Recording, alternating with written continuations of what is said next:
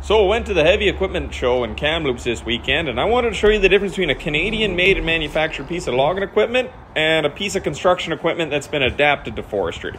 Start with, let's have a look at this log loader. You see on the top here, the entire top section opens to give you a platform to work on everything, compared to this machine where you have to work on everything behind these two doors.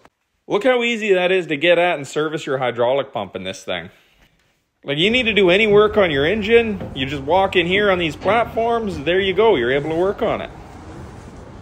Now compare that with this hydraulic pump underneath there, and then if you want to get in and work on the motor, you either need to remove these panels and unbolt them, or you got to work in this tiny little space in there.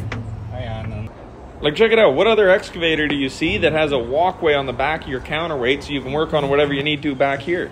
Rather than those doors you seem to access, look at the door on the back of this machine. Once you lift that lid up, you can physically just walk into the back of your excavator and service everything you need to service from a walking platform. I'll never understand why regular excavators don't just lift their lid like this. Like, you have a full walkway to set your tools down when you're working. It also has a spare hydraulic tank right there, so you don't need to carry extra buckets with you. You have spare fluid. And once again, nice huge walkway so you can service absolutely everything. Even give you nice grab handles when you're walking on it too. The inside quality is way better. All these panels are steel and bolted on.